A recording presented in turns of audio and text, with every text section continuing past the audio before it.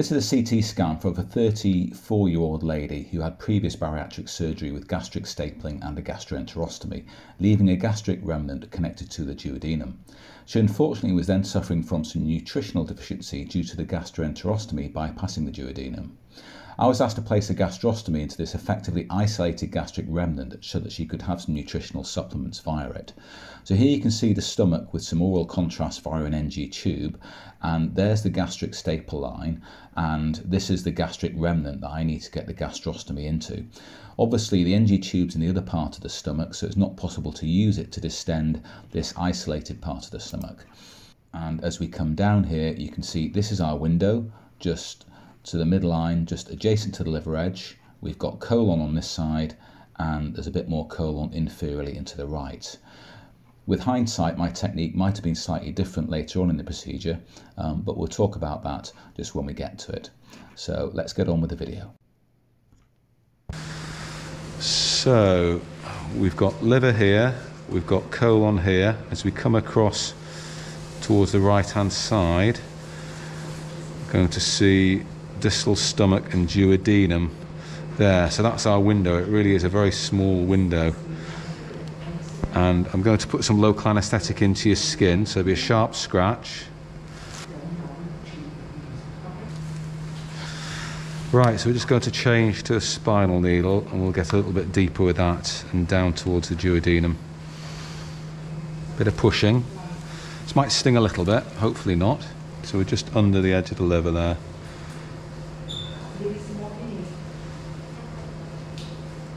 Is that okay now? Yeah. Good. So what we've got here, and we're going to try and puncture the duodenum with this Galt Stick. So we've got a 22 gauge needle, and then we've got the 3-part system that we're going to slide in. So we've got the metal inner stellate, we've then got a plastic stiffener, and then the outer tapered sheath. And it's quite a smooth taper between all these parts. I'm hoping these will slide in very easily if we can access the duodenum with the 22 gauge needle. Right, that's the plan. Okay.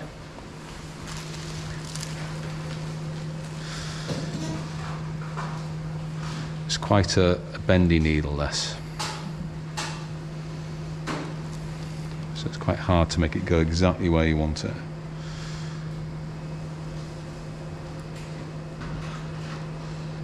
Okay.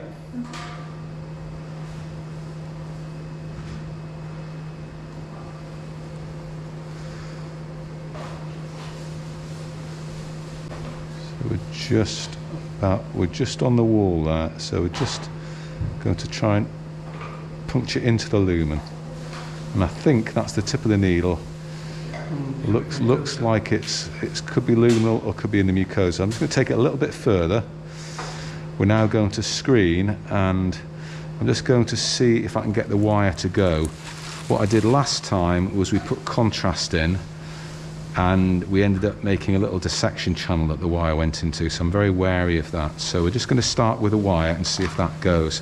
So there's the tip of our needle, which hopefully is in the right place. So we've just got this wire now. I'm just going to very gently advance this and see if we can get this to go anywhere at all.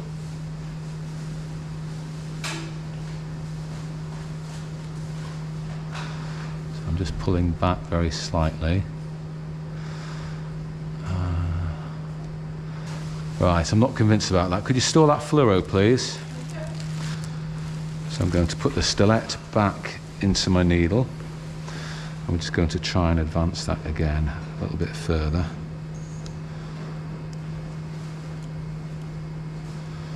The other thing we can do is inject saline and see if we can create a lumen without causing a pacification everywhere, which would be useful.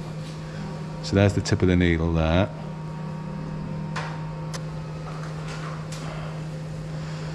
Probably just into the lumen or into the posterior wall.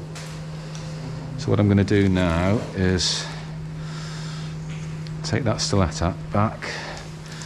We're going to try very gently a little bit of contrast. I'm not going to screw that on because I don't want to displace my needle. I'm going to steady my needle with my hand. I'm just going to screen that.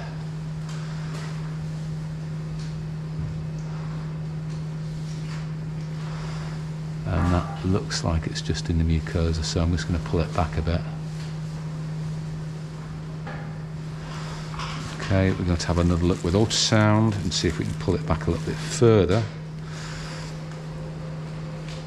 So I'm just moving my needle very slightly. Right, just going to try the wire again there now. I'd like to see it passing across to the left side if we can, rather than the right. So it's just a repetitive process to try and get into that lumen. Of course, the lumen is collapsed. That's part of the problem. See, when we go a little bit more towards the left side, you get the impression there's some gas. If we can get into that gas, we know that gas will be in the lumen. So I'm just going to redirect my needle slightly and come back in again, just on the edge of it. So I just need to come back a bit inferiorly. That looks luminal now to me. So I'm going to be really careful not to displace this at all, and we're going to go straight for some contrast. Right, that's luminal. Okay, excellent. Certainly going somewhere. Right, so what I want to try and do is create a little bit of space in here. So I'm just going to carry on injecting contrast. Need to confirm that this is, yes, and this is going into stomach remnant, which is where we want it, which is excellent. The difficulty now is to try and get the wire to follow that. So we'll go back for that.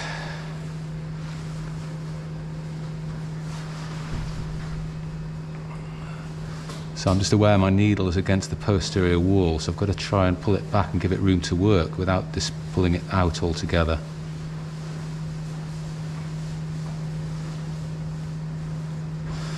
And that looks very encouraging. Just redirecting my needle now to try and give it some support to head in that direction. And it looks like it's pushing stomach mucosa away from me, which is good. Now that looks good, but we've been in this position once before and we were actually submucosal. So what I need to do now is a cone beam CT and check that wire is where we think it is. So I'm going to leave my needle there as well to give us extra pacification. So that's all the contrast we put in with the wire. So what we need to do is see the rest of the stomach and make sure we're in the right part of the stomach. So there's our NG tube, which is a little bit short. That's one part of the stomach. And this is the other part that we're in. So we are in a separate part of the stomach, which is what we wanted to be sure of. And that's coming through into the duodenum.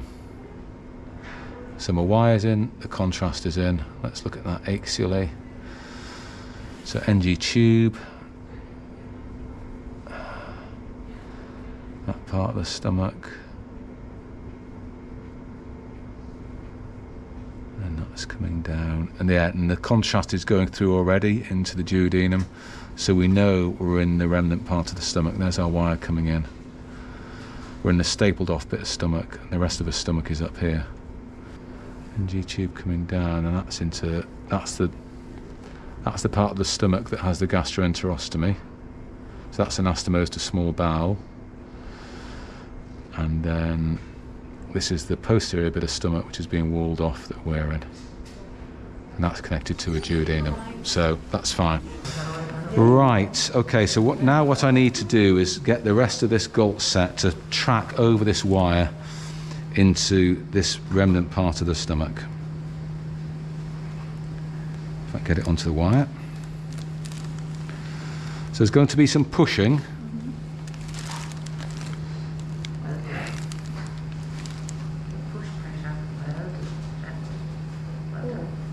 Okay, thank you, that's fine. So now I've got it to this point, I'm going to hold the metal bit because that of course will not go around the corner, and we're going to rotate the rest of it, keeping my wire and the metal bit tight and doing lots of rotation to try and make it slide forwards.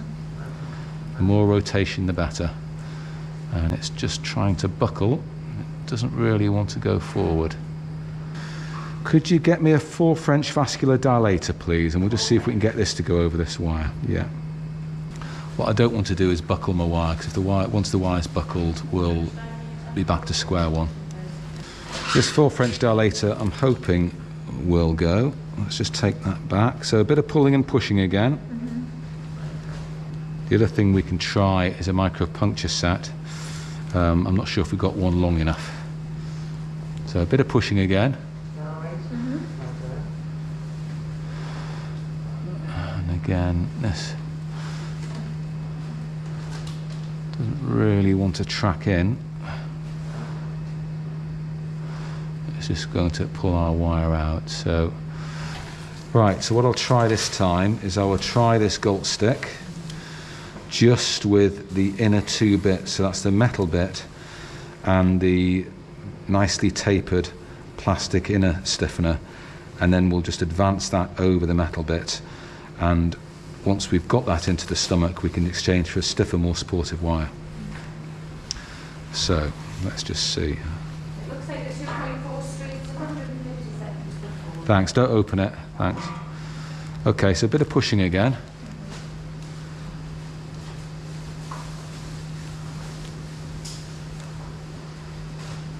So we've got down to there, we now need to get around that corner. And actually, it's gone. Okay, so that's gone into the stomach, excellent. So, that's gone in very nicely. So now what we can do is we can take this out, put some contrast in, confirm our position, and change for a much more supportive wire. So could I have a V18, please? Short as possible, please. So we're in the stomach there, so I'm happy with that. So it's a V18 control wire, which has got a short floppy tip and it then is very supportive. So we're going to push this all the way into the stomach. And we get plenty of wire in, which gives us lots of margin for error. Right, now we're going to reassemble the Galt Stick. Okay, you hold the wire. Right, let me take the wire now. That's it from here. So a bit of pushing again.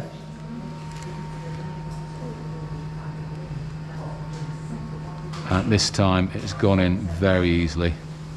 I'm now just going to leave the outer bit in, and you can see the radiopaque marker at the end, so we're well into the stomach. We're going to leave our wire in just for the moment. We'll leave that as our safety wire. So we're now going to take that off. And could I have an Amplat super stiff wire, please? Thank you. Okay, so I should be able to get this alongside this wire into the stomach. So we then have 2 wires in the stomach. So now we've got a stiff, Amplat super stiff into the stomach, and we can withdraw this. I wonder if we can get this in without a T-fastener. I think we can. The problem is I've got no room to put a gastropexy in because there's no access to get at the stomach to do it. So I think we're going to try and put a 12 French in without a gastropexy, inflate the balloon and pull it back, which should be technically possible. And we're going to leave this in as a safety wire. Okay? So we're going to need to dilate this up bit by bit. So I need a 6mm angioplasty balloon, and we'll need that 16 French plastic dilator, and we'll need the 12 French, oh, it was an 18, sorry. And then we'll need the dual GT tube. Right, okay, so we'll go for the angioplasty balloon on the 035 now, please. We're then, I'm just going to take this out. We're then going to follow that with that 18 French dilator. You need to take that off. And then we'll go for the 12 French dual GT tube. Okay, so a bit of pushing. Okay, so we want to get this across the mucosa there. Let's have a syringe to inflate, please. Just going to bring that back a little bit more. There, that must be across it now. That's across the wall there. And store that, please.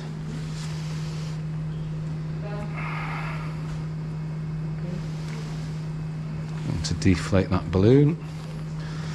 And keep our wire, plenty of wire in, and we'll now go for the bigger dilator, please, the 18 French. We'll just take that off. Okay, so quite a lot of pushing, okay? Just trying to keep that angle aiming up into the stomach, and that's gone really nicely. Just going to take that out, keeping our safety wire in as well. Let's have the dual GT tube, please. Yeah, it's ready to go on. Because the 4 was quite a tight fit actually, so I don't think even a 5 would go. Right, so if you can now feed that on to the Amplat Super Stiff, put a little bit of gel on there. I'm going to keep my wire tight, we're going to push and rotate.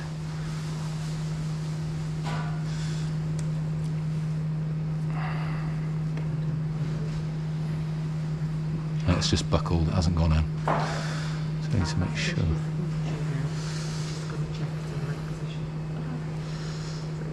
I'm just rotating it to try and get it to go.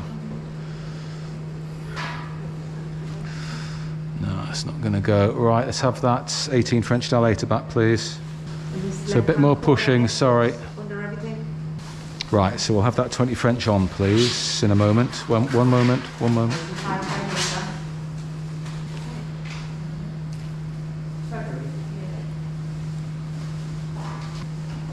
I think that safety wire is pretty much out actually. Hang on, let's see. It is. That safety wire's out, you can get rid of that. Okay, bit of pushing now.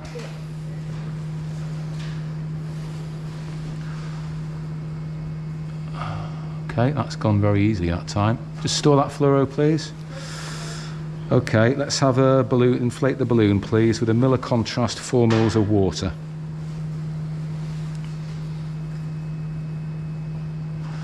There we are. Okay, store that fluoro please. So that looks in a good position, so what I'm going to do now is just take that bit out, take the dilator out. We're then going to pull the dual GT back. Now, the only problem with this dual GT is there's a possibility we could occlude the antrum with the balloon. So what we might do is just leave it forward like that and see if it will stay forward. Alright, and at this point the wire can come out and we'll do a dyno CT. So the other tube we could put in here would be a 12 French locking pigtail, which does not have a balloon, and then it wouldn't occlude the gastric outflow. So that's an alternative if this doesn't work. We can just change it over wire. There's our tract all the way down, avoiding the liver, through into the distal antrum, proximal duodenum, then the balloon in the body of the stomach. Let's just see that in a different plane.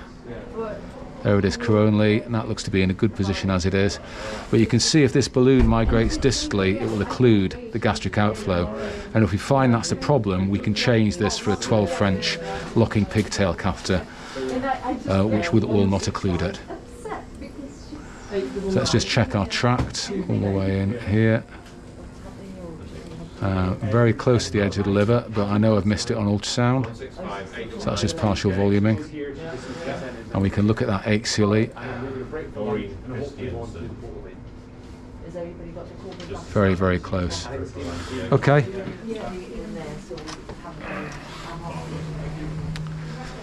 Right, we're done.